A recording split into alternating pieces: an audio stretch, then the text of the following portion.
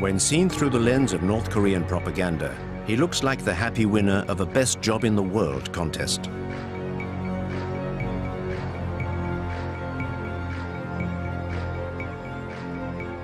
Each time he is out in public, he has the air of a man marveling in the discovery of a fabulous country that his parents built just for him. A country where he has a hand in just about everything. Drawing up plans for a new quarter of Pyongyang. Being a lifeguard for the youth of North Korea. Sampling the biscuits which will soon flood the regime's groceries. Overseeing the growth of the chicks on the state farms. And even acting as an advisor to the country's hair salons. Arduous days, but days where he can still find the time to try out the latest rides at the capital's amusement park. These absurd, amusing, but also terrifying images are the only ones we have to help us understand this young man, who is at the controls of a nuclear power. Kim Jong-un does not give interviews, so we have decided to go and meet those who know him best, in an attempt to draw a clear portrait of him.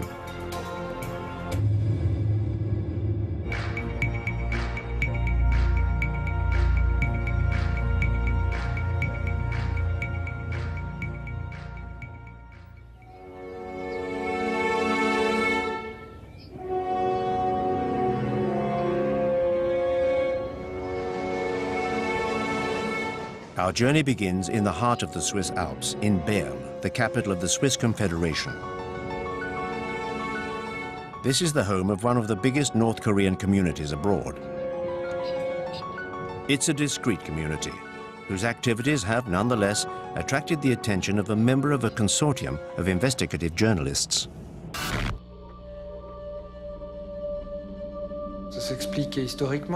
There is a historical explanation. Switzerland is a neutral country, a member of the United Nations in Geneva and other international bodies. And North Koreans have always had access to Switzerland, with its peaceful side and its respect for privacy. Many famous people have sent their children to be educated here in Switzerland. These are probably the reasons that compelled Kim Jong-il to send his children to Switzerland. Kim Jong-il a placé ses enfants en Suisse. A study of Swiss administrative documents reveals the existence of a Mr. Pak, for whom in 1992 the North Korean embassy in Switzerland requested a visa and a posting to Bern.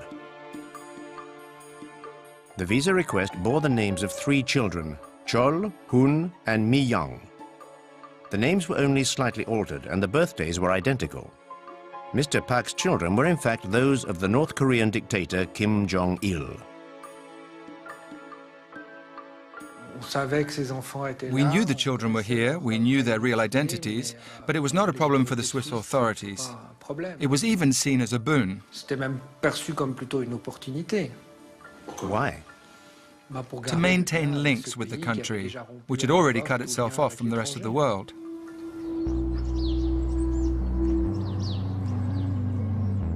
The unusual family spent a year living at the embassy in a residential suburb of Bern.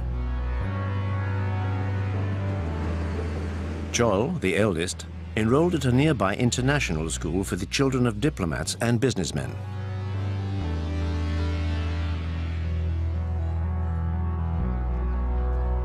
His brother, Hun, joined a state school in the town. He spoke German with his classmates. After a few difficult months, he was said to be a rowdy loner, but he finally made a handful of Swiss friends and settled into school life.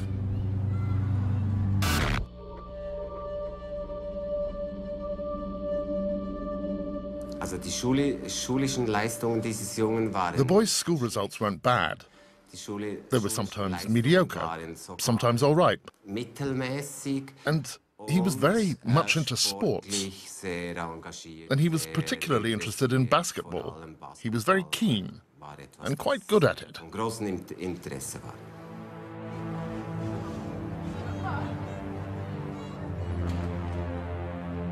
Around this time, the Pak family moved into an ordinary apartment near the school. Visitors were not welcome. But there were photos of the property on the estate agent's website. showing a standard middle-class family home. Living here meant the children could enjoy a free and easy life with their friends. They sometimes had lessons in Swiss democracy at school. They even got to visit the Swiss Parliament. And then, yes, he made friends. Some of them even told us that they were invited to his home to play Game Boy, etc. We also know that Kim Jong-un used to play basketball with his neighborhood friends, not necessarily of his own class, pretty much every evening. And that he was a perfectly pleasant kid, like all kids of his age. The pictures we have of Pak Hun are in sharp contrast with the images we have of Kim Jong-un. How can we be certain that this is the same man who spent his entire adolescence in Switzerland? Judicial identification experts compared the two images. Facial spacing, ears, teeth. There seemed to be no possible doubt. Added to which another clue was unearthed by the Swiss Secret Service. A North Korean woman by the name of Ko Yong-hui regularly arrived in Switzerland by private plane. The Swiss agents who tailed her suspected she was smuggling precious metals. But the truth was something else altogether.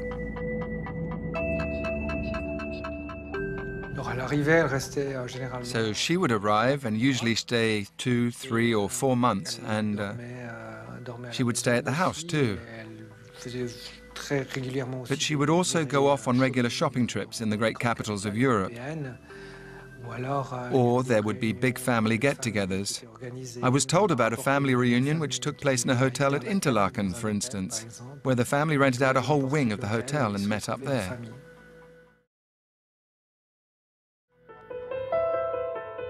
During the 90s, Kim Jong-il's private life was a state secret. Nobody knew about his 3 mistresses and 4 children.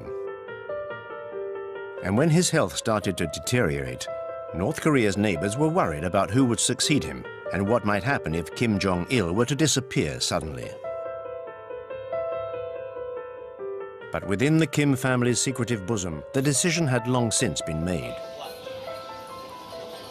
The eldest son, Kim Jong-nam, would have seemed to be the natural successor in the Confucian tradition, just as Kim Jong-il had inherited power from his father.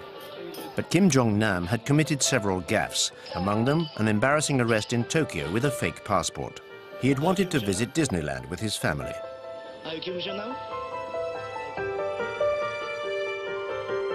The second son, Kim Jong-chol, educated in Switzerland, was considered too soft, even too feminine by his father. Kim Jong-un may well have been the youngest son, but he was also the son of Kim Jong-il's greatest love, Ko Yong-hui. The former dancer would play a significant role in the corridors of power.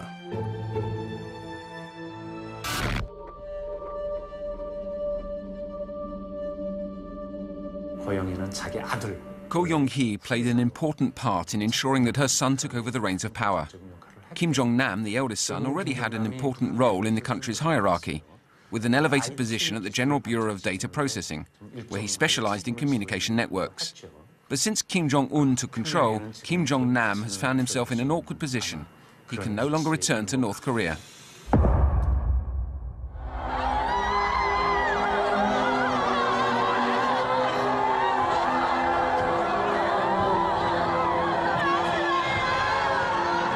The 17th of December 2011, North Korea was in mourning.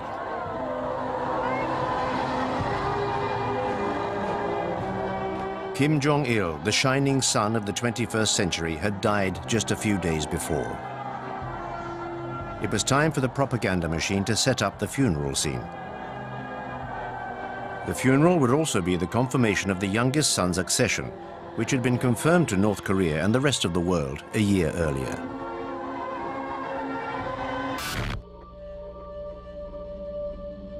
Kim Jong-il was ruling the country, or basically had senior position in the country for quite some time before he became the leader, at least 10 years that he was involved. And Kim Jong-un, I think it all came very suddenly. They did it, the propaganda, they did a bit of going back and sort of trying to create a story about how he was being trained many years in advance. But that wasn't the case at all. I mean, the fact of the matter was that his father had the first stroke, and that's when they started becoming concerned about succession, and then he died quite suddenly. And I think the young fellow was not ready. There was a plan, I think, to have him become the next leader, but I imagine they were thinking 5, 10 years, not 1 year. And so, you know, I think it was very clear from the funeral and everything, you know, the way he looked and the way he was behaving, that he was in shock and not really ready to take over.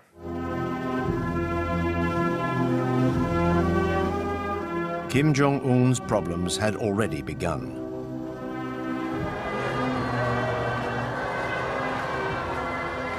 Did the aging generals gathered around his father's coffin see such a young leader in a favorable light? Kim Il-sung, the founder of the nation, staked his claim by leading the anti-Japanese guerrilla army during the Second World War. Kim Jong-il was the regime's second in command for 15 years or so, and then assumed power after 50 years. Kim Jong-un, however, was a mere 26 years old with no experience and no reputation to precede him. So in order to keep his grip on the reins of power, he embarked on a monstrous purge. The regime needed to be represented by a whole new generation. 북한의 worst period를 겪고 Today, Kim Jong-un needs to connect with people who remember the great famine from their childhood. 나라를 이끌어가야 되는 그런 지금 처지에 있죠. I believe it will be harder to maintain solidarity between the elite and the leader than it was for the two previous regimes. 응집력이라고 할까요? 유대 관계가 Things could be rather fraught, and so the power structure will be built on a foundation of differing interests and terror. 그다음에 이제 공포에 의한. You know, I think that there probably is a lot of internal churn there, because what seemed to be clear is that after Kim Jong-un did take power, he was trying to move some of the business concessions and the political power in the military that his father put there, right? His father believed in so-called military-first politics, and move it over to the party, or at least balance out the party and the military. All of the generals that were with Kim Jong-un by the hearse of his father in the funeral procession are all gone. None of them are left. And so very clearly he's wiped out a group and is trying to bring in a new group. The most prominent victim of the purge was just behind him during the funeral. His uncle, Jang Song-taek, married to Kim Jong-il's sister. Since the 70s, this member by marriage of the family had been at the very heart of power. His brothers were powerful generals. He himself had held a number of key posts in the armed forces and the economy. When Kim Jong-il's health first started to become a cause for concern, his name was mentioned as a potential successor, or at least as a regent to the dictator's young son.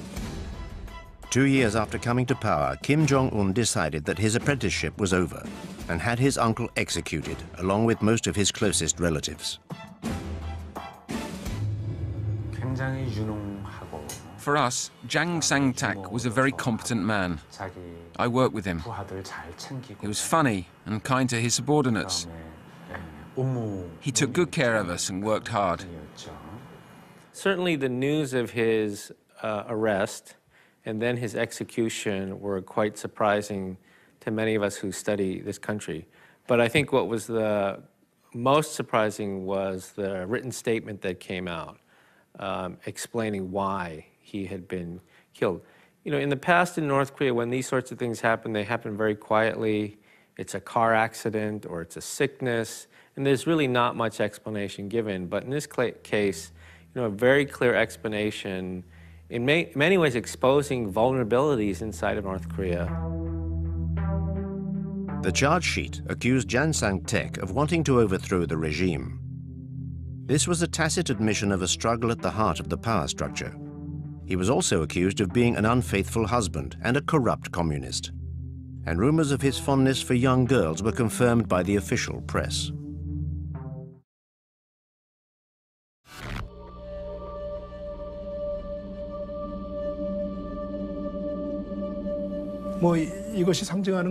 Jang Sang-taek's public execution was very damaging for the regime. North Korea is a deeply Confucianist country where respect for one's elders, especially relatives, is ingrained. Murdering his own uncle was more likely to harm the people's loyalty to Kim Jong-un than consolidate his power. I think that the members of the elite who lose respect for their leader could also turn away from him.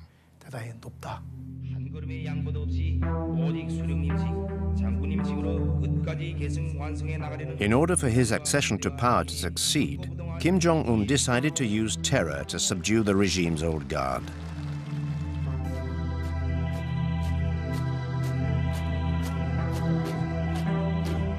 He then concentrated all the key posts and surrounded himself with those loyal to him.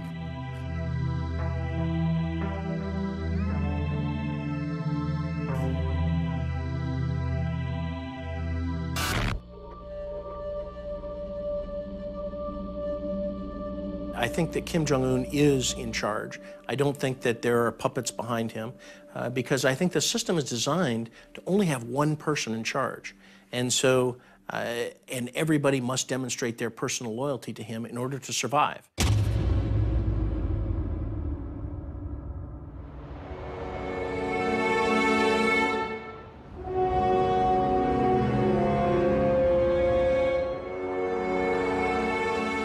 "20 million Koreans live in the city of Seoul, the capital of South Korea. 20 million people more obsessed with their own success than with Kim Jong-un. However, closer scrutiny reveals that the whole city is ready for war. The military's control over the city makes it an impregnable citadel. A vast underground network was conceived as a shelter from any attack by the North. But people no longer notice the gas masks and the emergency rations provided in ever-dwindling numbers in the underground stations. I'm not worried about war. I've done my national service. Their nuclear capacity, on the other hand, that does worry me greatly.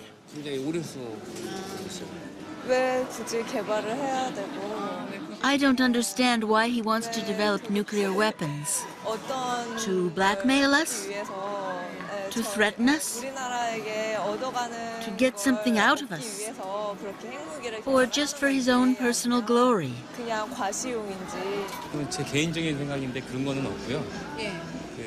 I'm not really afraid of war. Their nuclear threat seems to be their only survival mechanism.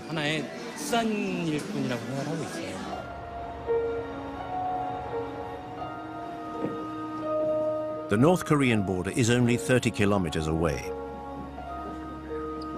It's an impassable, demilitarized zone 2 kilometers across, with hundreds of thousands of soldiers either side of it. Seoul is well within range of cannon fire. The soldiers in the south can see villages in the north. Unlike his father, Kim Jong-un personally inspects the advanced posts, which are the greatest threat to Seoul.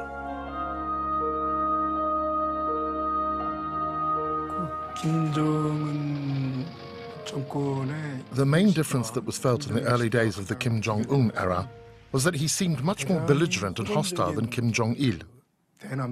This was particularly noticeable in his military policy.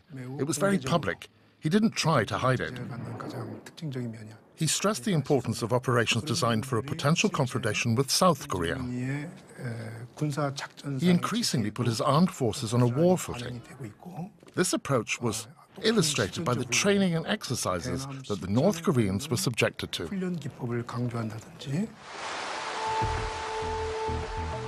Kim Jong-un made his first North Korean propaganda appearance a year before his father's death. He was made a 4-star general, signifying his arrival at the heart of power. In North Korea, power means first and foremost the army. I believe that he attended, for a period of time, perhaps maybe 6 months, one of the military academies. They have given him some titles, and of course, he, you know, the way that they're creating the myth is that he planned the Cheonan sinking and the shelling of YPO. So I don't believe he has any credible military experience, but I think that they are trying to create that myth.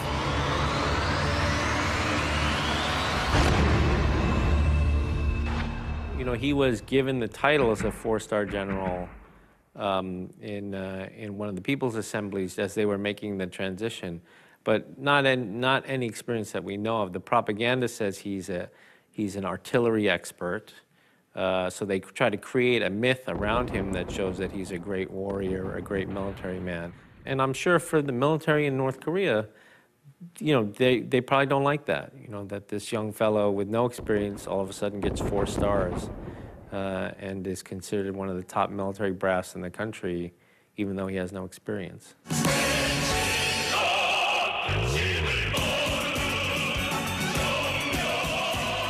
The North Korean army consists of over 1 million men and 6 million reservists. Morale-boosting inspections of all units is a daily obligation for the great leader.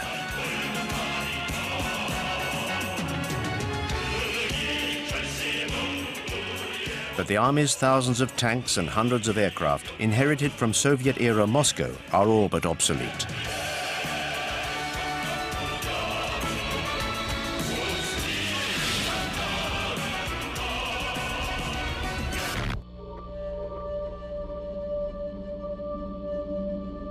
Pyongyang, and so 90 miles, 20 miles to the border with the DMZ, you don't need such conventional, sophisticated weaponry. You need the manpower, the multiple rocket launchers.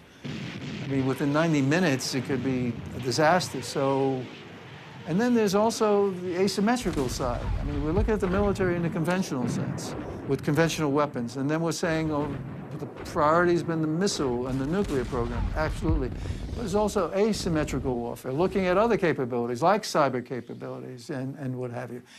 And elements of weapons of mass destruction. It's not only nuclear, but you've got biological programs, you've got chemical programs. So I think this is a government that has invested heavily in their military, but it doesn't always come across in their conventional military capabilities. It's a myriad of capabilities.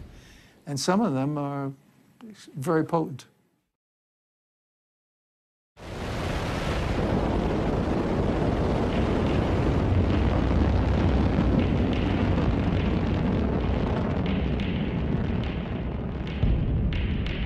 I mean, we all have to care about North Korea. Let's be practical. North Korea has nuclear weapons. It's the 9th nuclear weapon state. The assessment is from 6 to 12, maybe even more nuclear weapons, right? And they're developing their programs. They have a uranium enrichment program to build nuclear weapons. They have missile systems. They have the Scud, they have the Nodongs, they have the Taepodong. They're building the KN-08, which is an intercontinental ballistic missile, which is a mobile missile, solid fuel, so it's great capabilities. So North Korea is persisting with their nuclear program, their missile program, and the prospects of proliferating some of that, selling some of that material.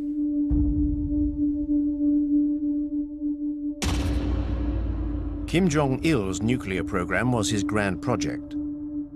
But his son decided to carry it on and even to intensify its development.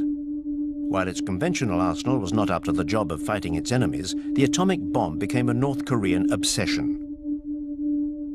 Despite international objections, a huge amount of resources was poured into the project. Pyongyang believed that owning the atom bomb was the only way the regime could survive.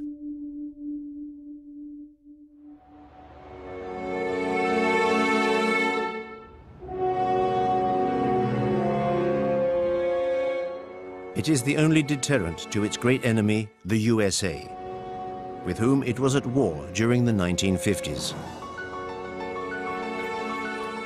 Washington perfectly well understands the relationship between the superpower and the small Asian country. The memorial to the Korean War is just a few blocks away from the White House. Since the 1953 ceasefire, the American government has kept a close eye on the Korean crisis. 30,000 soldiers are still stationed on the south side of the demilitarized zone. Crises and crisis management scenarios are constantly being re-evaluated. This show of strength is seen by Pyongyang as a direct threat to its survival.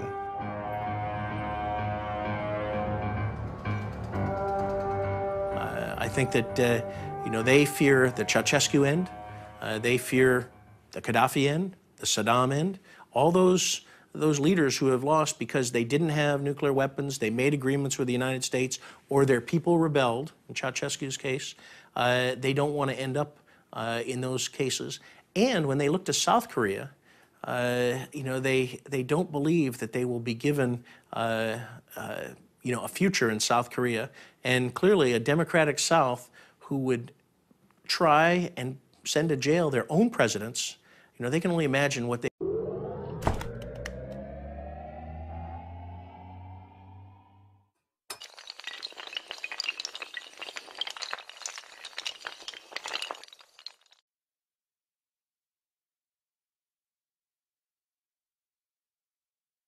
they would do to North Korean, you know, to the regime, given the atrocities and crimes against humanity that they've committed.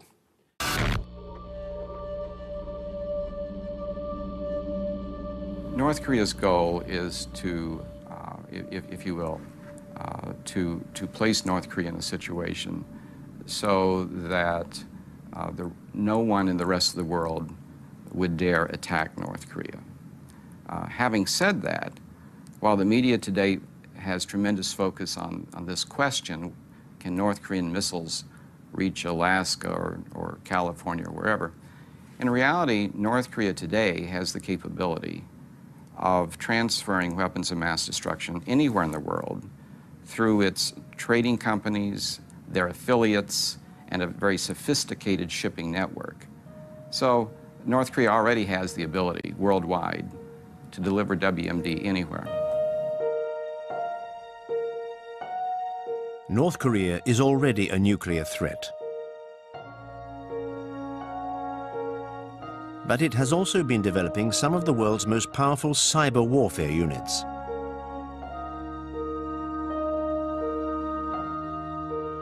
For example, they attacked the South Korean financial system, as well as Sony's film studios in the US, in the wake of a comedy movie which openly mocked Kim Jong-un.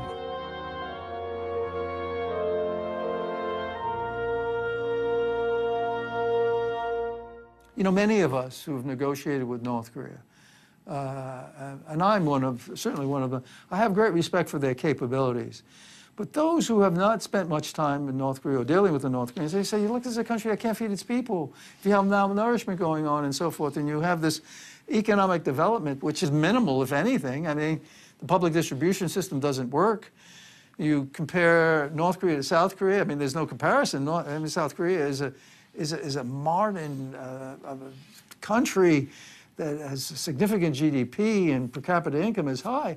And North Korea, since the 60s, has just gone down and down, having been at a high level at one point and going down and down. So they've not done that in that way. But they have, but we should never underestimate their capabilities. When they put their mind to it, they're very effective. When they put their mind to a nuclear program, they're very good. Many people said they could never have a uranium enrichment program with spinning centrifuges. That's sophistication. Of course they could.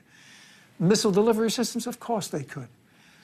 You mentioned cyber. I'm of the school, yes. If they put their mind to it, they don't need an internet system per se. They need people who are focusing on cyber technologies, the tools necessary and how you do that and so forth. And they're very good when they put their mind to it. So I have high respect for the North Koreans when they focus their attention and put the resources behind it on capabilities, building capabilities.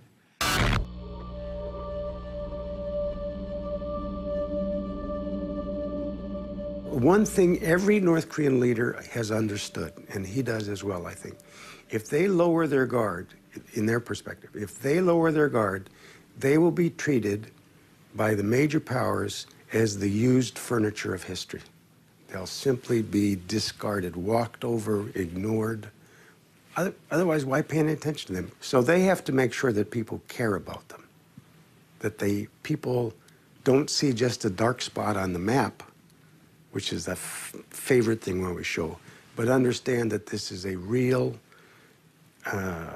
operating, not failing country with 24 million people that are somehow going to continue to exist and become more vibrant in Northeast Asia. That's a big, that's a tall order to fill, and who knows if he'll be able to achieve it.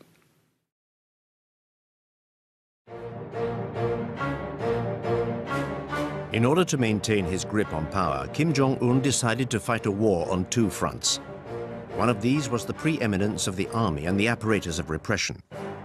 The young leader spoke openly about the country's poverty. He claimed he would not be able to sleep until his people had an adequate standard of living. From his youngest days, Kim Jong-un spent a long time with his father's Japanese chef, who became his close companion.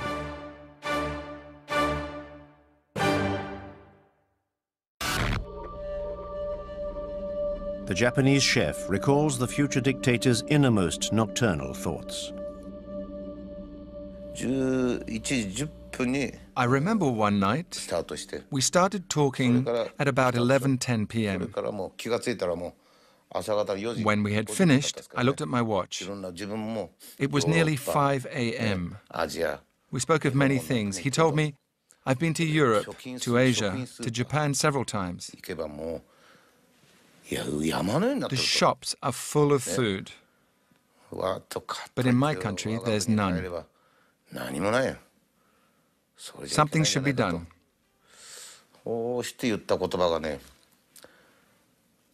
Then he said, I think we should follow the example of China's policy. When I heard that, I realized that he was determined to go down the route of economic liberalization and reform.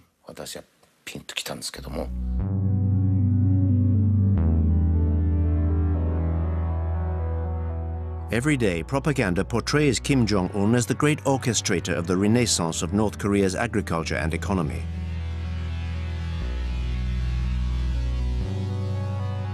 Early results were modest, but the country seemed to have consigned to history the famines which decimated the population during the 90s. You know, in his first speech in April 2012, I got the impression that one of his main goals was to convince his own people and the rest of the world that this was, in one sense, a new North Korea. Many of the things that had happened in the past were of the past.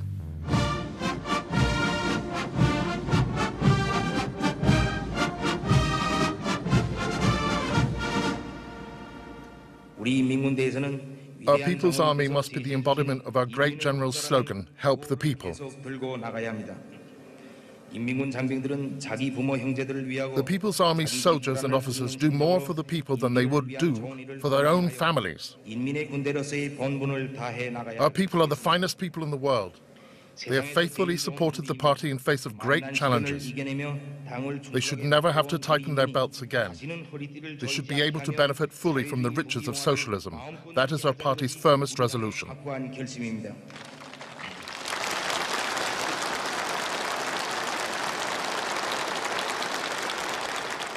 His focus is on the future.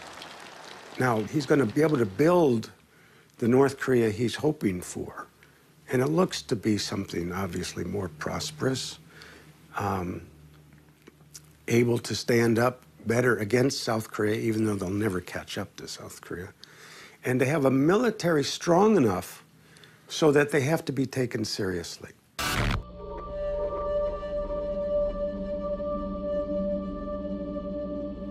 많이 어렵지는 않아요. 이렇게 말하면 나쁜 놈인지는 모르겠는데 많이 어렵지는 않아요. North Koreans do not live in abject poverty like they once did. We no longer have absolute famine. We now live relatively well. There's just a gap between rich and poor. But there is no longer extreme penury. You may see awful images of starving North Koreans, but that was 10 to 15 years ago. It isn't the case nowadays. North Korea is churning internally as we speak. There are amazing changes occurring within that country. Kim Jong-un is allowing an unprecedented number of people to leave the country, to learn about the basics of business, to learn about international economics, to learn about how to transition from a controlled economy to a market economy. Now, this is remarkable that he is allowing this sort of situation to occur. North Koreans are now able to go to Singapore to learn about the basics of business. North Koreans go to Hong Kong, they go to Vietnam. As we speak, there are North Koreans in Canada learning about international economics. And at the same time, North Korea is actually allowing a certain number of people, including some from Singapore, to go into North Korea and to discuss the basics of business. So this is a different day, a different world, and it is impossible at this point in time to ascertain what this will mean and what the consequences will be. From what we know anecdotally from people who have been not just in Pyongyang but in the countryside, there are resources being devoted to development. Housing, infrastructure, some extent food, maybe in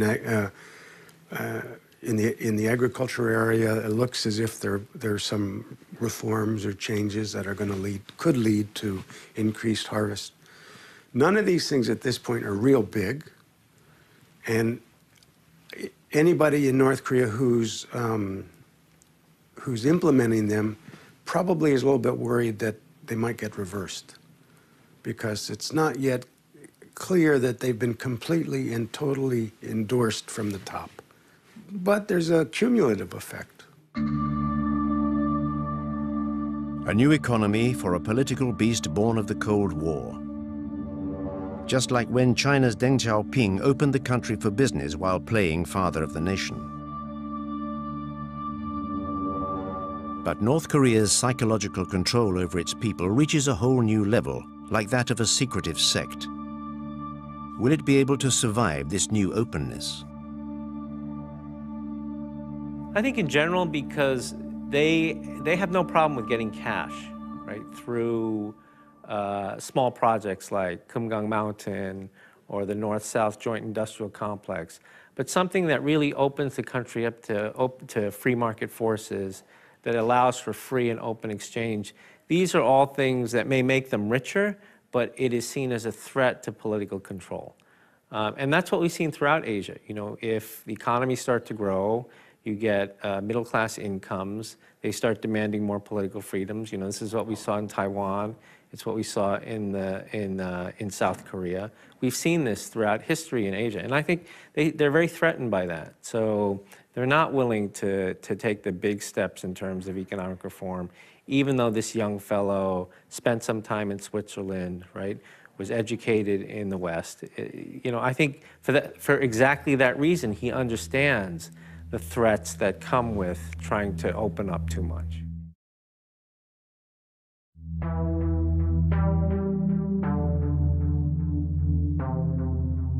For Kim Jong-un, it's a matter of survival. After the years of poverty of his father's reign, North Koreans need to be given a new sense of hope if the country is going to stay together. His cheerful appearances and chubby frame contribute to the resurrection of the image of Kim Il-sung, who he has come to resemble physically. In North Korea, even the smallest child in the street loves Kim Il-sung. He was the great leader. During his time, people ate well and were not poor. It was from the reign of Kim Jong-il that the country experienced the worst poverty. So Kim Jong-un is trying to show that he is not like his father, but like his grandfather, whom everybody loves. And that's why he tries to be like his grandfather now.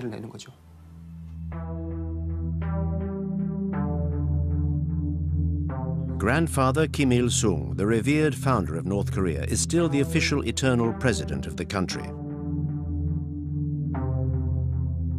At times during his reign, its development was faster than that of South Korea, thanks to the unconditional support of the Kremlin. But when the Soviet bloc fell, Pyongyang had to change its tune. Its economy fell apart, and under Kim Jong-il's rule, the country endured the Great Famine.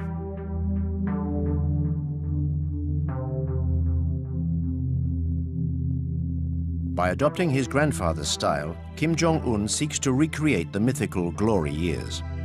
He wants to make a link between this supposed glorious past and the new generation, brought up during the dark days and now being sent all over the world to learn about economic reforms. A new generation which sees a leader in its own image, who enjoys basketball and theme parks and is happy to mingle with the general population in front of the lenses of the propaganda machine. Whereas Kim Jong-il clearly found it difficult to even shake North Koreans by the hand. It seems to me it's a combination of a very deliberate effort to have him be different from his father, to be more open, at least to appear more open to the people, to mix with them more freely. There's one wonderful episode, at least to me, a couple of them actually. One of them is when he went to one of the newly built apartment houses. And in the process of welcoming this couple, he sits on the floor with them and has his wife sitting beside him like everybody's Korean mother. You just can't imagine Kim Jong-il ever doing anything like that. You might imagine Kim Il-sung doing it. It's possible. The other thing was when Kim Jong-un was on-site guidance for a army unit, a female army unit. And when he was leaving, he didn't just take a picture with the entire unit. He stood there and the young women came up one at a time, like he was a rock star. They grabbed his arm and had their pictures taken. I was so astounded. I could not imagine that ever happening before.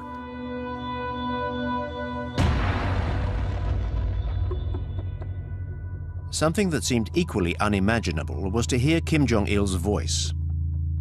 Throughout his reign, the only propaganda put out was either silent films or images.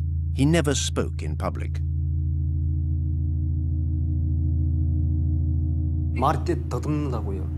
Kim Jong-il couldn't speak. He had a stutter. So he couldn't speak in public.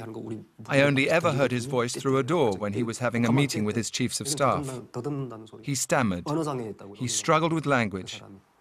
Kim Jong-un, on the other hand, he can talk. Moreover, he talks like his grandfather. He even imitates his voice. So in the beginning, it was even said that Kim Il-sung had been resurrected.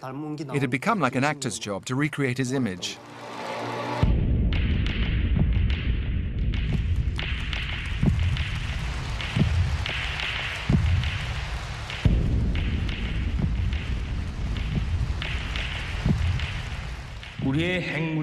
Our nuclear capacity is our guarantee of protecting our national sovereignty. It allows us to build peace, prosperity, and power, as well as the happiness of the people.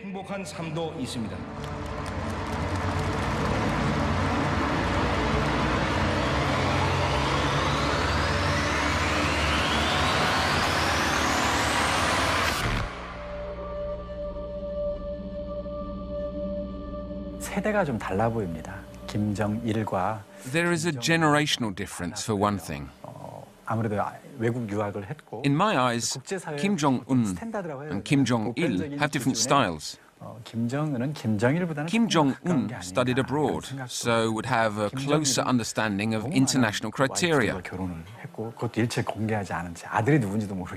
Therefore, he seems more normal than Kim Jong-il, who had too many wives and wanted to keep his family, especially his sons, hidden. Kim Jong-un will not be like his father. So I think he's trying to demonstrate that he has a relatively normal presidential style.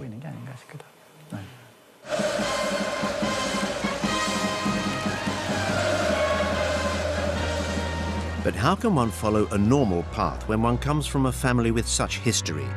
Kim Jong-un seems to have chosen to allow a degree of transparency where his family is concerned. Since the beginning of his reign, he has shown off his wife.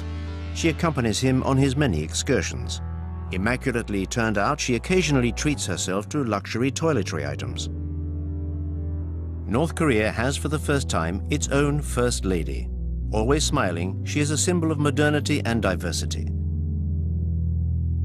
Kim Jong-il, for his part, had a great many secret mistresses, most of them selected from among the ranks of the regime's official artistic community.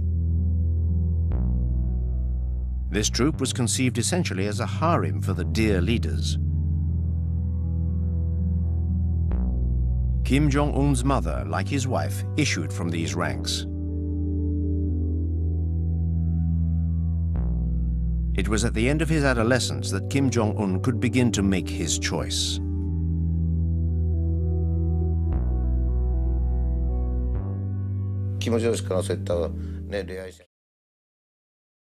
Kim Jong-un was never forbidden from going out with girls, but he just wasn't interested. He was just interested in sports. He was always playing basketball. But one day, I felt relieved. That day, amongst the pleasure brigade, there was a buxom young lady. Kim Jong-un called me over and said, "Fujimoto, look at those puppies." I was so relieved to hear him say that. I told myself, he's a lad, and everything's going to be fine.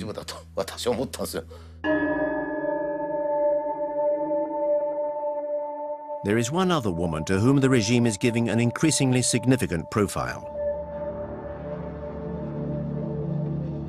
She was seen behind Kim Jong-un during his father's funeral, although the propagandists never named this young woman in mourning. She's the dictator's younger sister, Kim Yo-jong.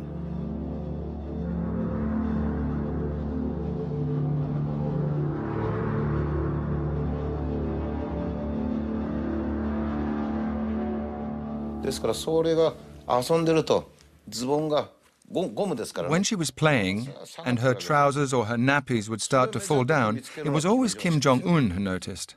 "Watch out," he would say, and he would pull them up. He was so fond of her, and he's still fond of her today.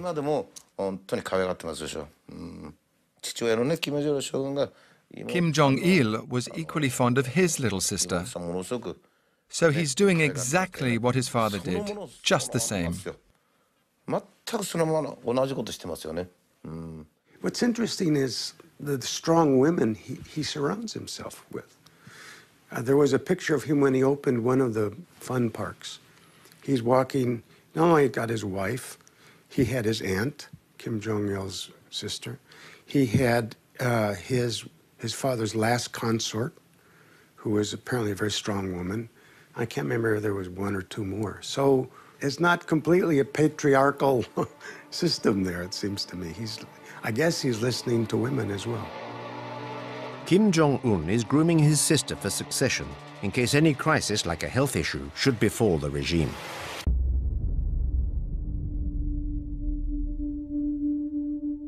In late 2014, the dictator disappeared for a few months because of a surgical procedure on his ankle. Even then, his transparency in the official media was astonishing, portraying a limping convalescent.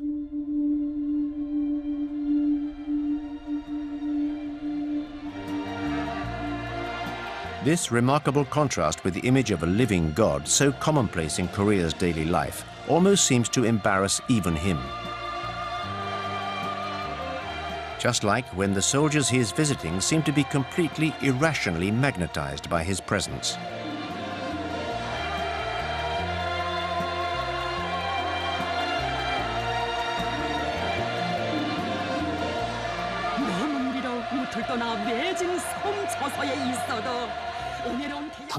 There's nothing special about these pictures. It's perfectly normal. Here in North Korea, Kim Jong-un is like Jesus. If you were a Christian and you were to see Jesus aboard a boat by the river, wouldn't you try to follow him? This is no different.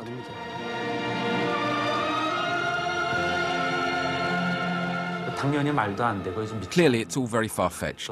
The great leader who can make grenades from pine cones, the great leader who can move at supernatural speed, even the weather is linked to his greatness. Every song sings his praises. You can't take it all too seriously. But brainwashing is very dangerous.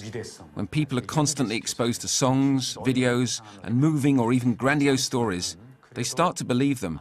It's what's called mass psychology.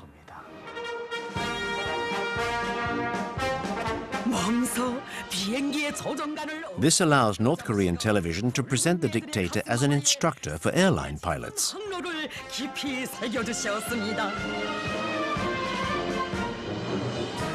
This scenario may appear ridiculous to an expert, but it's part and parcel of the regime's tenor. One question springs to mind when watching these images. To what extent does the main actor believe in the play? And to what extent has this fever-pitch propaganda influenced Kim Jong-un's persona? You see humanity in the man smiling and reaching out to the people and engaging. And then you say, my God, how could you do that to your own people? How could you have been so brutal to your own uncle? How does that come together? But this is what we're looking at. We're seeing a leader who is, and that's why people say he has not been that rational an actor. On one hand, you see the humanity in the man, the charisma. And the other hand, you see the brutality. And you're saying, what do we have here?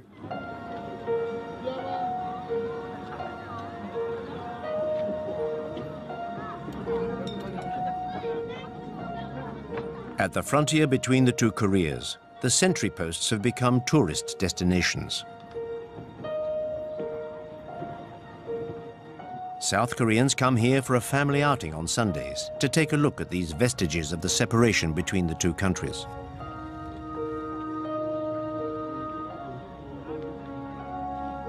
I don't know.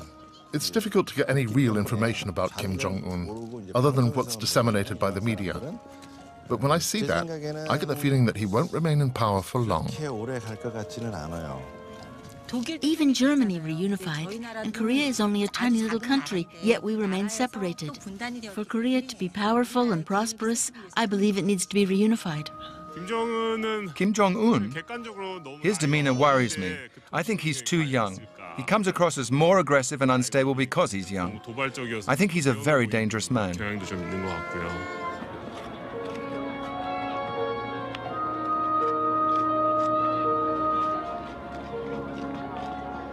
I would say stake my 34 years in the military on, the South Korean military would defeat North Korea.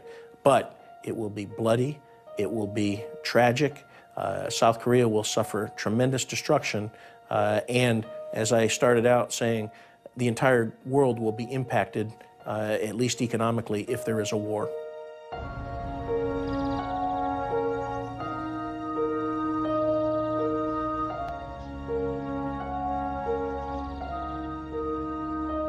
Could this final frontier of the Cold War possibly fall? For many Koreans, the question is now irrelevant. Personal and family connections have all but vanished after 60 years of separation. 60 years of watching the Kim family show in Pyongyang. A soap opera which holds the keys to the future of the Korean peninsula.